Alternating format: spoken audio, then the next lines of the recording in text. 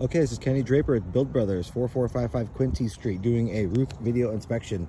I am up on top of a flat roof with modified bitumen, aka torch down roofing material on this.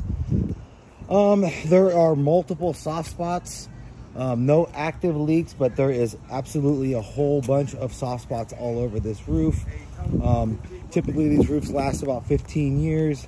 This one looks at about that lifespan. So, and there's been repairs done to all of the penetrations and the vents.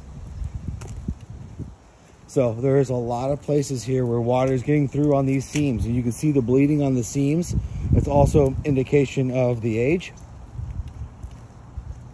There's soft spots on every single section. All three homes have soft spots. You can also see some bubbling on the modified bitumen.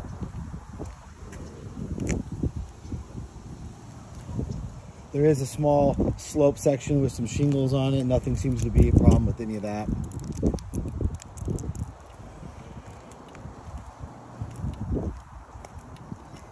So it looks like what we're gonna want to do is go ahead and do a tear off on this and inspect this wood, and then put down another layer of TPO.